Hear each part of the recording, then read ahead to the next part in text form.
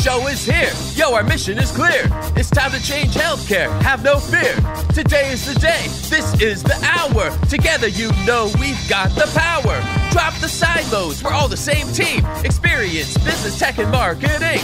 How can anyone be satisfied with the way things have always been? Yeah, we tried. So join us now. Join the revolution. Consumer first health is the evolution. Status quo, more like status no. Yeah, this is the healthcare rap. Y'all, come on, let's go. New choices, new platforms, new care models. In the healthcare of tomorrow, consumers win. But who will design it? What will it look like? And how long will it take? We're here to answer those questions with some provocative thinking about how to create the healthcare that people actually want.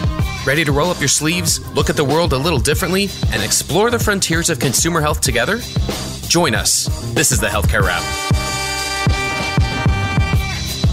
Welcome back. I'm your host, Jared Johnson, and here's what's going to go down today. We have the flavor of the week about new data from Epic Research on how telehealth visits don't require in-person visits. How can we use this data to support the creation of consumer-first products and services? I'll talk about that. Then we continue our 2023 predictions series, where we're inviting pairs of all-star guests to share their predictions for consumer transformation in the coming year and beyond. This week, we welcome author, blogger, consultant, and trend weaver, Jane Sarasohn-Kahn, and Amy Heymans, Chief Design Officer for United Healthcare. How are health systems, health plans, and disruptors addressing the calls to become more consumer-centric? And where should you be looking next? It's time to dive right in. Are you ready? Let's go.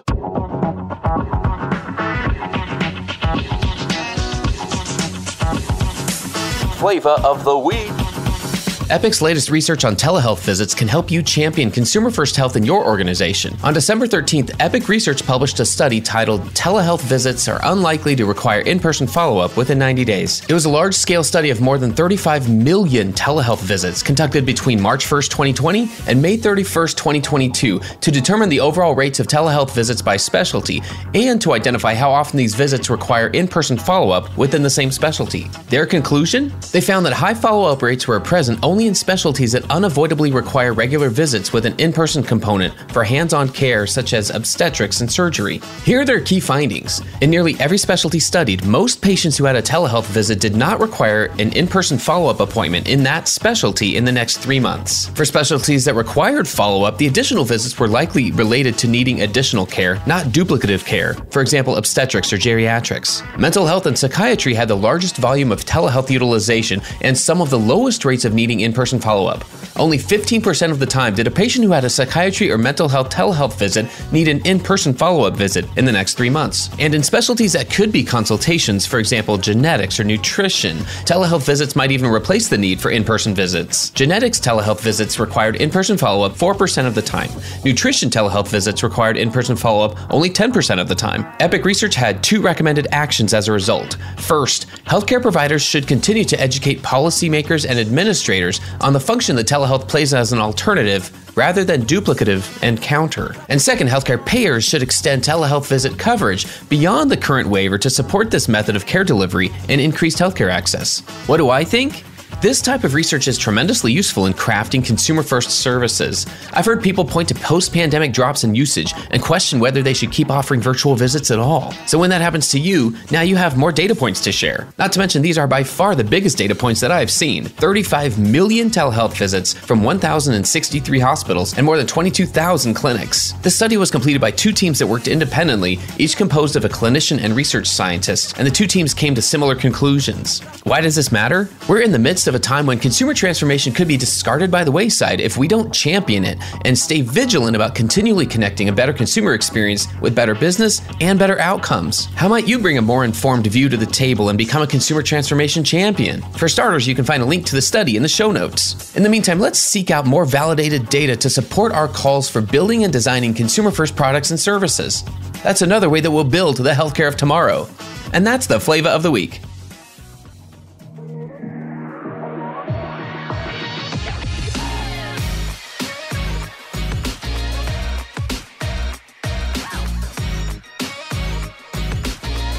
The flow.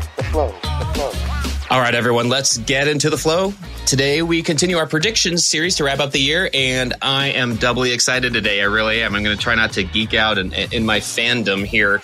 But our first guest is Jane Sarasohn-Kahn. Jane, welcome to the Healthcare Wrap. Thanks, Jared. Happy to be here. My goodness, and you're calling in across the pond, as they say, correct? I'm in Brussels, Belgium right now, so it's a lovely time to be here. You were just speaking about some of the time you've gotten to spend in the Christmas markets around there. It just sounds like a lovely time of year to be there. It's fantastic, which is why I wanted to stay here through the new year, at least, to experience all this wonderful holiday splendor, lights, and great food. Does sound lovely in many different ways. That sounds fantastic. I'm also pleased to welcome Amy Heymans back to the podcast. Amy, how are you? Hey, Jared. I'm good, but not as good as Jane. I was in Bruges once near the holidays, and it was so lovely. So I wish I could be there with you, Jane. I'm in New Hampshire, an hour north of Boston, so we do have that lovely country holiday vibe. But yeah, I'd love to be over in Belgium. What a great time of year. I mean, all around. I want to dig right in here because I want to make the most of our time. I want to give you both a chance to share anything you'd like to our listeners to know about you and your background. I feel like listeners know you both pretty well.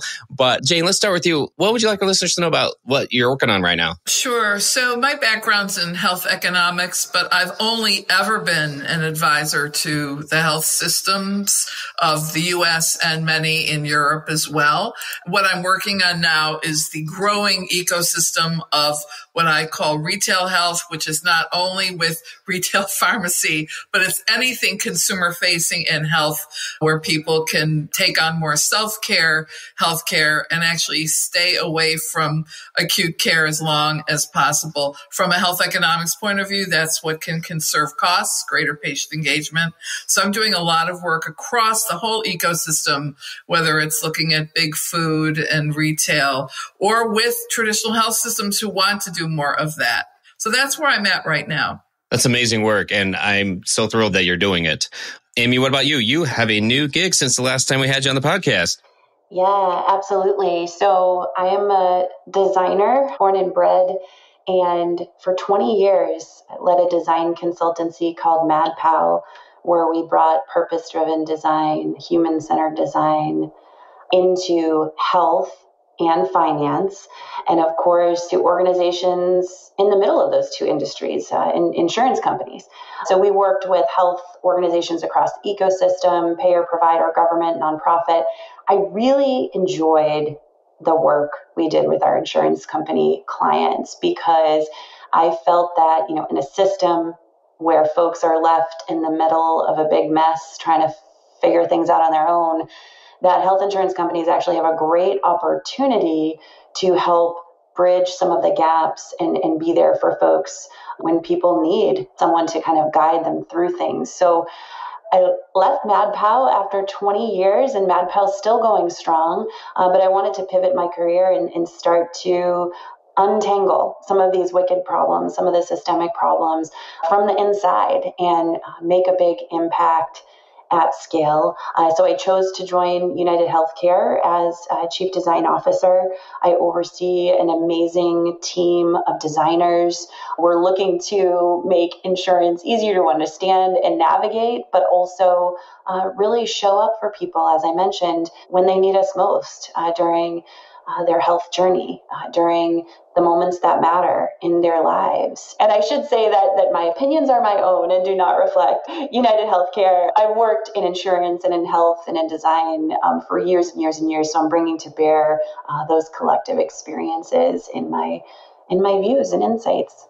Yeah, more incredibly meaningful work. And I will double down on what you said just there in terms of these being your own opinions here. And I appreciate that because, what it brings is that entire scope of your career in this field and the insights you've gained. So fantastic. Tell you what, let's get right into this because I'm really excited to hear what the two of you think here. And I will make it very clear to our listeners, we just want to have some fun today. We just want to offer some predictions. Again, these are just things that are based on what we're seeing, where we'd like to see the industry go regarding consumer transformation. And I like to start with traditional providers. So our incumbent providers, if you will, hospitals and health systems for the most part, looking at what trends we might expect to see there. I'm also curious how the two of you define consumer transformation. So maybe, Jane, we can start with you there and tell us how you define it And what trends do you think we might see with providers? Well, I mean, if we're talking consumer transformation versus digital transformation, consumer transformation is really what we saw accelerated in the pandemic, which is digital transformation of the individual. People working at home, schooling at home, praying from home, exercising at home, and making sourdough bread at home, putting it on Instagram, etc. So we saw people who could do those things at home, who had broadband connectivity and platforms for on-ramping to the online world, take on more digital tasks, whether it was e-commerce or self-care healthcare through telehealth or peer-to-peer healthcare networking on social media. So that now is pressuring, I will shift to your question, grassroots from the bottom demand pushing up to traditional providers, hospitals and health systems for people demanding more digitally enhanced, digitally enchanting services, which is where Amy comes into play. But speaking of the trends facing these hospitals, and the biggest challenge facing hospitals and health systems is that we know from Kaufman Hall's monthly hospital flash reports that hospitals are entering 2023 in financially unwell ways. Around half of U.S. hospitals will start the new year with negative margins, and we have to think about hospital finances if we're talking about digital transformation and what's available in terms of resourcing to invest in addressing patients' demand for enchanting design and digital front doors, quote unquote. I'm also looking at 2023 and hospitals engaging in this, what I've been writing about, the battle royale for primary care. Primary care is where you get patients to enter your system. So we have traditional legacy players, hospitals and health systems, needing to get more ambulatory patients through the door because margins are down in those places, and this is the sweet spot. But on the other hand, the new entrants we'll talk about later are also entering the primary care space. So we have this competition in the middle for that digital first primary care patient. And that's what I see as a key trend entering 2023 for these legacy systems. Downward spiraling profits or flat at best. And then consumers demanding greater digital experiences that are, in Amy's world, enchanting experiences. I'm really latching onto that term, enhanced. Yeah, Amy, what do you think? Yeah, I love the enchanting. I mean, it really speaks to kind of an intuitive engagement and just fluidity and sort of delight. I mean, I think, when looking to 2023, and this is sort of the, eternal challenge that we're up against, there's so much pain to heal, right? There's so much hurt. There are people who are in pain. There are people who are suffering. There are people who are managing chronic conditions. And there's so much work that we need to do to connect folks with the resources, the care, the community, the other human beings, the activity, the understanding that's going to help them to heal, to feel better. But then also, health is interesting because when health isn't present, when you're struggling, it's a number one priority, right? But when your health is okay, quote unquote, it can kind of fade into the background. But we know that, prevention and lifestyle behavior change and looking at sort of how do we manage stress? How do we improve our relationships? How do we ensure that we're getting enough activity, that we're eating, nutritious foods? All of these things are so important and they shape our health, right? So what Jane's working on, she's always working on what's next. So if you ever want to know what's going to happen in healthcare, you just look at what Jane is working on. What she's talking about is so important because it really gets to the clinical experiences that we deliver need to improve, right? Both from a easy to do business with perspective, like seamless experiences and journeys where things are connected and they're as you would expect them to be, modern consumer grade digital experiences, right? But also outside of the clinical realm, how are people managing their health, their conditions, but also their well-being? How are they, making a commitment to meditate or to go get that physical therapy or to walk with a friend or to maybe, eat more vegetables and manage their weight. All of these things people are doing outside of the clinical realm. And so how do we be conscious of that and sort of connect it up so that we're approaching it from a more holistic perspective? Because I think sometimes the system can be a little bit tone deaf, right? We'll only pay attention to 25 to 30% of the things that you care about or the things that you're thinking about or the ways that you go about managing your health. How do we connect it all up? And I think it's really important what she said too about primary care. Primary care is, again, in two ways. You're the sort of center point for how I'm managing my condition and I'm interacting with primary care in that way. Or primary care is a means to prevention. And primary care as a means to prevention only works if somebody shows up. So the opportunity comes into play.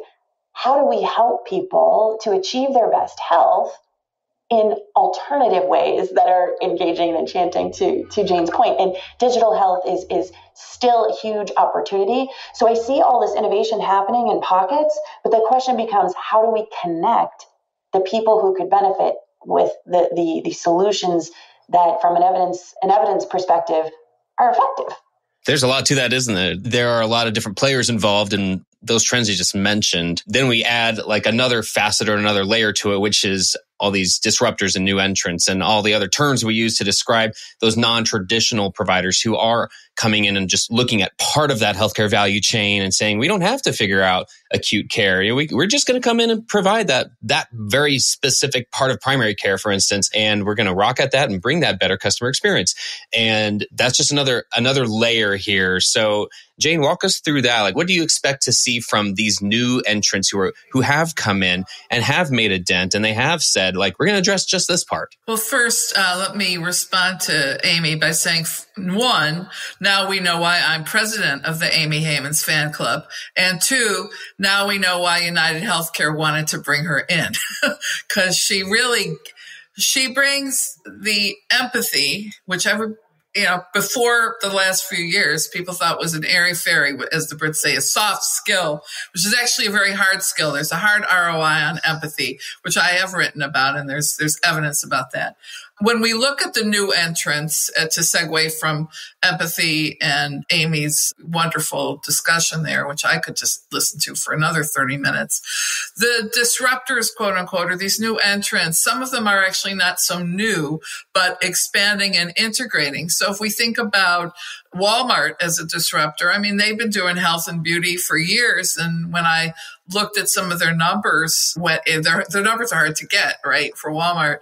But I mean, it's a huge chunk of their business, health and beauty aisles alone in retail. And then we think about health services and the opportunity for a Walmart or a Dollar General, which is growing in health with a new CMO hired last year and a board of advisors. We're going to see some traction in 2023 with people reaching out to folks who've been underserved in healthcare, people with lower incomes, people with health literacy challenges in terms of language or just, understanding how to read a drug facts label. I will point out that CHPA, the Consumer Healthcare Products Association, announced a collaboration last week with Dollar General. And by the way, these are not clients. When I work with somebody, I will tell you if somebody pays me. But CHPA and Dollar General have a pilot for 8 weeks in Dollar General stores using a QR code connecting people through their smartphones to really easy to understand drug facts labeling to help you figure out what over-the-counter pain medications you should buy, which is a tough area to crack because you can go crazy looking at the choices of pain medications in the store. And if you have high blood pressure, some of these medications could raise your blood pressure. So I love these applications from, quote, disruptors like a Dollar General and Consumer Healthcare Products Association or Walgreens. Looking at 23 and the disruption and the entrance, some of these organizations have huge cash reserves to play with going forward. We've seen big purchases being done in the last few months by CVS Health, by Walgreens, who are really going to resemble more and more what Amy's organization at United Health Group with Optum looks like, where data become a huge asset. Understanding the patient in the way Amy was talking about in terms of nutrition, transportation, the drivers of health, or what I used to call social determinants, now shifting to the phrase drivers of health with the good counsel of Sandro Galea, but in Boston, because the drivers go beyond social determinants. There are things like broadband and access to connectivity and such. So I think we're going to see more health and wellness growth coming out of traditional providers, as I said, moving toward the digital health companies you're mentioning, Jared, those fragmenting tool innovators, some of which are proving out and will need more points of proof in 23, many analysts are saying, but also from companies like big grocery stores that have co-located pharmacy chains. And again, we have the retail data and the pharmacy data, which together can be very powerful. So think of someone taking a statin who goes to buy grapefruit juice, and we know that's contraindicated. How can we get that information in the hand of that grocery shopper, which could avert a health incident or an adverse event? So I see this food as medicine issue coming into play as well in 2023 with disruptors and incumbents coming together. Fantastic. Amy, what do you think? Yeah, I wonder too, the whole concept of neighborhood health, I think the pendulum has swung in the direction of technology. And people, wonder and / worry about the singularity. Is technology going to take control? It already has. And that's a good debate topic. It's like, who's in charge here, right? So the pendulum has swung all the way in the direction of technology, and you could argue that it will continue to, and in many ways that it will. But I think the operating principle of the technology should help us to be more human, not less human. And as technology accelerates, quote unquote, productivity, it enables us to do more things faster. We come to grips with, the sheer limits of our humanity in terms of how much can we see, how much can we do, how much can we be. And so I think that this pendulum swinging back in a period where we have the proliferation of technology, but yet an epidemic of loneliness and isolation and depression. So we're going to see that pendulum start to swing back in the direction of relationships and humanity. And the companies who are able to leverage technology to be able to show up to people with people in a very human way are the ones that I feel will win moving forward. And so when they have a brick and mortar footprint, when you hear folks in the retiree segment saying, I just want to go to a place to see people and to talk with them, right? To get out of the house, right? These are some things that technology can help with in some ways. Amazon Alexa and in the caregiver market, folks are installing Amazon Alexa with their aging parents to drop in and say hello and check in. So technology can help in a way, but it doesn't sort of give us from a fulfillment perspective and from a complete opportunity perspective what these human to human relationships do, right? And so I think we need to be very conscious of that and design for it. And so to Jane's point, retail health, neighborhood health, human connection, getting to the heart of the matter, right? So enough with operating on the superficial level, getting to the core of what people are really struggling with and showing up for them there.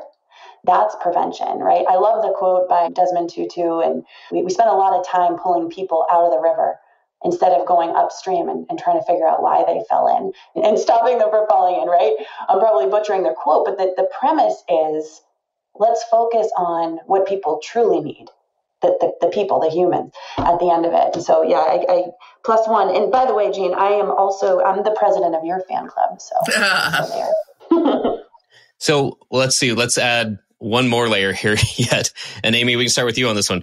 That's health plans. What can we expect there? And again, we'll reinforce fact, this is Amy speaking, not on behalf of United or anything, but just anything that's come up or anything that you expect that we'll see. Yeah, from again, some major trends, right? That the connectivity, connecting people with other people, connecting people with information, connecting people with resources, and starting to delve, expand the purview outside of the clinical.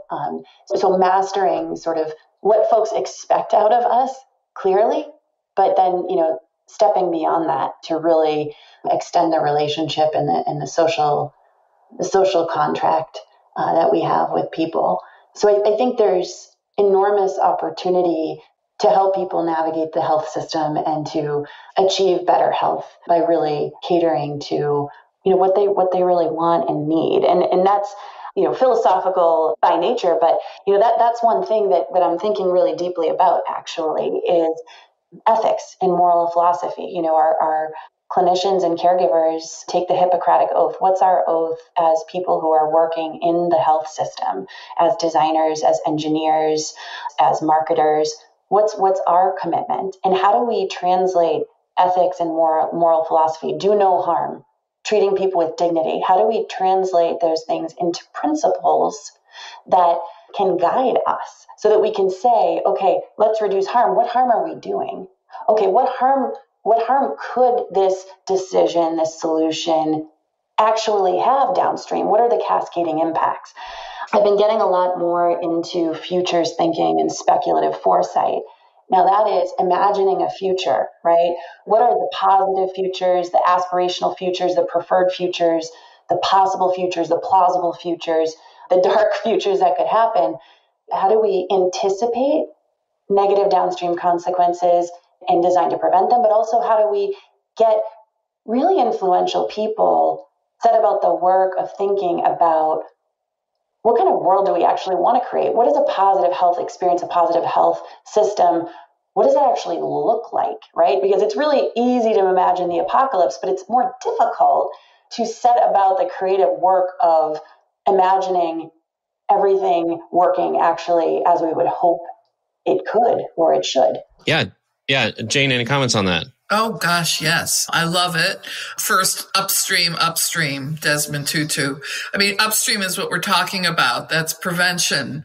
That's education. That's transportation. That's clean air, clean water, so that kids don't develop asthma and end up in the ER, circular door in and out with asthma exacerbations because air is dirty. Clean water, Flint in my home state of Michigan.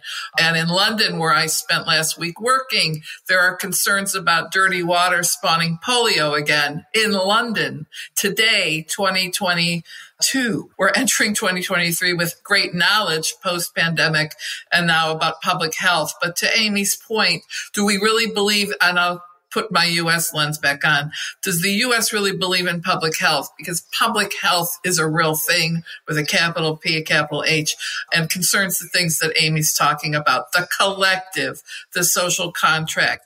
Now, thinking about the health plan role here, I'm encouraged that many health plans are looking at the role of ESG in their mission and vision. So that's environmental, social, and governance goals that come out of the UN sustainability objectives. ESG is important in banking and in lending now, where we're looking at the likes of Wall Street Standard & Poor's, who are starting to evaluate big hospitals, pharmaceutical companies and health insurance companies coming to do financing, where Standard & Poor's, as an example, rates their credit worthiness. And ESG is now part of rating those companies' credit worthiness. Those are publicly traded companies. So for the for-profit sector.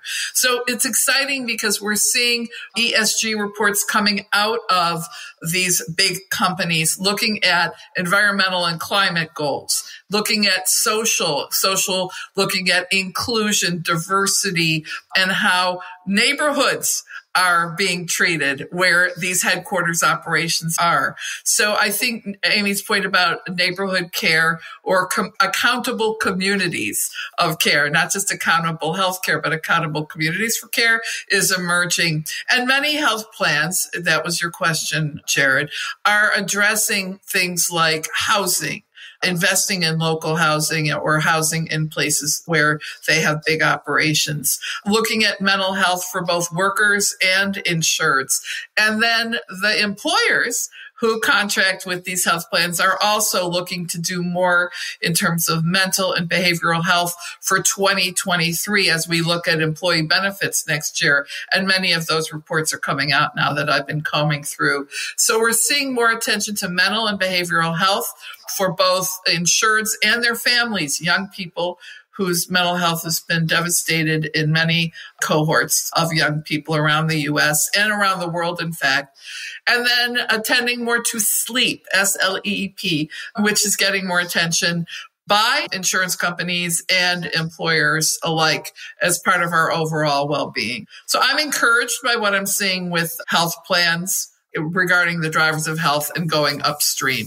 See, I told you this was going to be a well-rounded discussion. I mean, we're able to take a lot of, just between the two of you, take so many different facets and take so many different audiences, I guess, is the easiest way to say it, and weave this together. I mean, this is really where this is compounding, and just there are going to be some overall trends, and that's the big picture that we're painting here. So maybe I can go the opposite way and look at a couple of individual players. I wonder if could we just have a little fun on this one and have you each predict a brand that we'll be talking about the most in 2023. Jane, you want to start with this one? Well, I'm just going to go for the obvious one, the big A, Amazon, who everybody likes to trash when they close down one part of an Amazon health product, but then the next week announce a new one.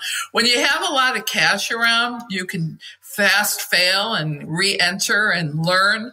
And we should all be lifelong learners, right? As individuals or as organizations. So I would not count Amazon out at all looking forward for 2023. For big tech in general, though, my proviso, and this includes Amazon, is issue of privacy and trust. So living in Europe much of the time now, I track what's going on with the EU and a lot of lawsuits against big tech in terms of the GDPR, which is the privacy regulation that's much more overarching than HIPAA or any other privacy regulation in the US. But privacy is a huge area now, and trust is a precursor for engagement. So if a consumer does not trust an organization to share their data with, they're not going to share their data. And we saw that during COVID, where Americans en masse said they didn't even want to share temperature data with the government in terms of tracking and tracing for contact tracing for COVID. So I'm not optimistic about people sharing data where there's no trust, nor do I endorse people sharing data where there's no trust. And this gets back to Amy's point about empathy and really currying loyalty and earning loyalty. Hard to earn, easy to lose. So that's my proviso on big tech and health data for 23. I love that angle, Jane. I've seen some recent studies in the United States that say folks already assume they have no privacy. And in the context of asking me for more personal data, yeah, sure, I'll give it to you. Hope that you don't use it for bad intent, but give me something out of it, right? So if you're going to take, at least help me better understand myself or connect me with better information, or, let there be some sort of payoff. I'm actually interested in, every time I hear from Jane, I learn from her, and just thinking, I'd love to just ask one question, if that's okay, Jared, to Jane about value-based care and, monetizing prevention as opposed to health. I think all the trends we're talking about are kind of pointed in that direction, but I'm wondering, from a health economics perspective, is the picture becoming so blatantly obvious that it gives you hope that we could truly start to move in that direction? What are you seeing there? Yeah, I think we are at this pivot point for value-based care, which, we've been forecasting for 20 years probably. But the fact is, in a downward economy, even though for some people the economy is pretty good, when people perceive the economy isn't good, then they won't buy more expensive healthy food, for example, which is counter to what we really want to happen in households.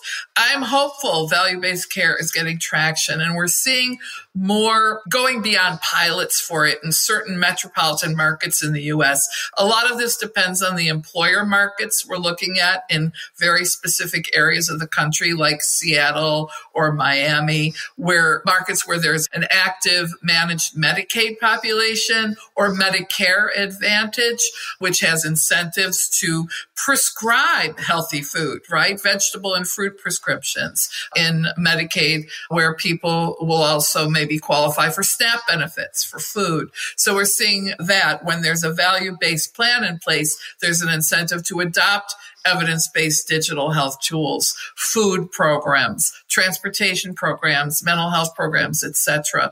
There's an article I am urging everyone to read, which is not new, from JAMA, which may be behind a paywall. So people should get in touch with me to get a hold of this article if you can't get it.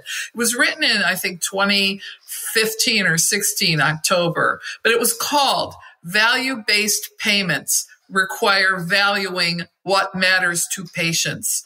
And Amy hinted at this a moment ago when she said, what are the values of people? We have to know, if you're a person from the Hispanic community, that you may be cooking with certain kinds of fats, which some people at the Cardiology Association might not want us to eat. Well, that's too bad. People are going to cook the way they cook. So how can we adapt recipes that are still tasty and culturally relevant to us and enjoyable and still healthy? And that is doable. I've worked with a clinic in my hometown and outside of Philadelphia with a Latina physician to work with local folks who didn't know how to grow vegetables in the garden and herbs and things. And she's reversed potentially type 2 diabetes for many patients. So this stuff is doable with the value-based payment and promise in mind. And Amy, I am hopeful that in 23, we're going to see more of that traction, because there isn't enough money to sustain the way we do things, the way we have in volume-based payment anymore. This has been amazing. I'm going to wrap us with one question, because I think it gets us to the heart of kind of what is all this for, right? If I take a step back and say, how can some of these trends lead to a different place, a better place for a majority of people? And that's just thinking, like, what is the net result of these trends? Where do we hope it gets us as an industry and broader as a society? So, I'm thinking in a short-term window, like the next 12 months, but maybe we also think about beyond that. So, Amy, let's start with you, and then Jane, you can wrap us up on this one. I love the question, Jared. I mean, I've been working with health insurance companies for the past 15 years. And some of the problems that we were trying to solve back then, we still haven't solved. We've made big strides, but these are eternal challenges. I mean, just the labeling of the U.S. Department of Health and Human Services, the desire to have health, to care for oneself, to care for one's family. It's part of the human quest. So it's a problem, quote unquote, that's never solved. It's an opportunity that's never truly reached. It's an eternal quest that we get better and better at. And I think in the desire for solutions, sometimes we can miss that the real solution is how we do things, the process, the people, and that how, which I believe fundamentally should be human-centered, participatory, inclusive, designing with people as opposed to for people. That approach will yield us myriad wonderful, enchanting solutions as we move into the future. But, our work here is never done. And I do marvel, though, at the things that we are seeing and the achievements that we have made. I mean, we sort of need to celebrate our wins in order to not go crazy, right? In the health system, because it can feel like, oh my gosh, there's so much work to be done. It's overwhelming. It's daunting. But through process and inclusion, I think we can make a big dent in the universe. Yeah, I'll tag on to that because I live this bi-continental life between the U.S. and Europe. When I'm in Europe, I'm considered what's called a health citizen. I have a passport from Italy, which means I'm a citizen of the European Union. which doesn't include the UK anymore, of course, post-Brexit, but it does include lots of other countries. And in Europe, they call people who live in the EU health citizens for a reason. People have universal access to healthcare at a level. Everybody has access to it. Also, every citizen in the EU is covered by the GDPR privacy law. When I think about the concept of health citizenship in the US, which is something I've been spending a lot of time on as well, looking at how do we scale health access to everyone. Interestingly enough, the latest survey from UPMC, Center for Connected Health, CLASS, and Nokia, which I just wrote about in my blog, that survey of health system leaders found that the number one challenge they believe, these are health system leaders, believe digital health can help solve is patient access. We can scale care to where people live, work, play, pray, learn, and shop. I've extended the live, work, play, and pray to learn and shop because people are, accessing care in retail formats closer to home and at home. So I'm really hopeful that digital health can help us scale these things. But I fear that we're putting too much pressure on the healthcare system to provide what is really public sector policy for food, for transportation, for, as I talked about earlier, clean air, clean water. And I think as health citizens, we all have the responsibility to vote when we can vote in elections, but we also must vote for health being baked into all policies across the board. And I am hopeful that in the post-pandemic era, more people understand and are connecting the dots between public health and personal health and the power of the collective, because what affects one person affects everybody, as it turns out. That's how viruses work.